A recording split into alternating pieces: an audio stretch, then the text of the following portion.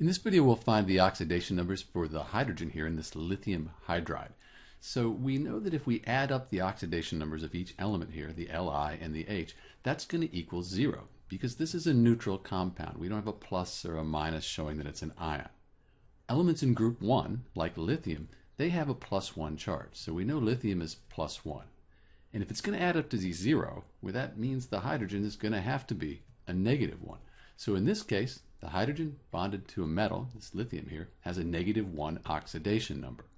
We could also figure this out algebraically. We could say everything's going to equal 0, and lithium is +1. And if we add hydrogen, we didn't know that, we could say x.